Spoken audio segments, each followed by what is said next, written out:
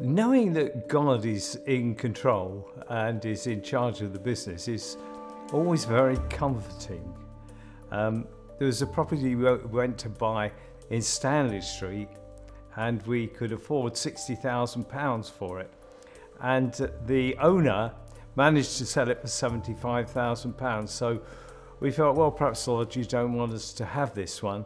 It was 4 bedsits and a flat, and it suited us down to the ground as we were coming to the end of housing people that were under the pier.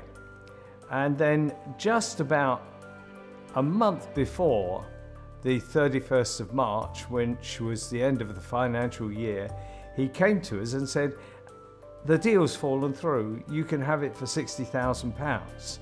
Now, we'd already been to the bank, and the bank had said it was quite willing to lend us the money, so off we went, and we said, that's not a problem, we'll get it sorted straight away, and we'll be able to complete the deal before the 31st of March, and you won't have to pay the capital gains tax on it you thought you would. And so off we went to the bank said it was fine, and then suddenly, just a week before we were due to complete, the bank phoned us up and said, we didn't realise it was bedsits. We don't lend money against bedsits. Well, you can imagine the panic we were in. We'd agreed, and to me, my word is my bond, and so therefore, when we agreed to do something, it really behoves us as Christians to fulfil our promises.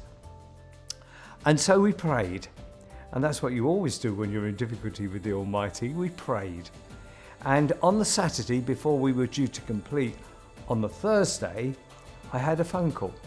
A lovely lady had been to see us about 2 months earlier, and she'd loved what we were doing, and she said, you know, I'm going to talk to my husband about this. And it was a husband who was phoning, and I hadn't met him from Adam, so I didn't know him at all.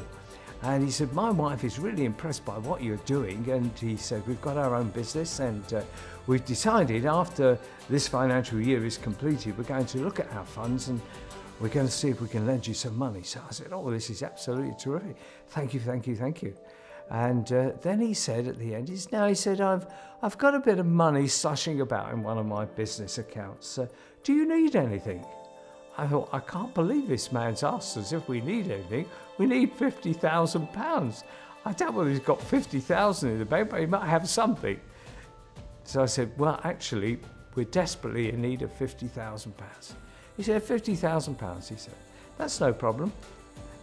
Email me your details for your bank and I'll bax it to you. Well, the money arrived on the Tuesday and we paid the man on the Thursday. Did we rejoice? We rejoiced in God. He had fulfilled all the desires of our heart. We've still got the property today and it's doing so well. Bless God for his goodness.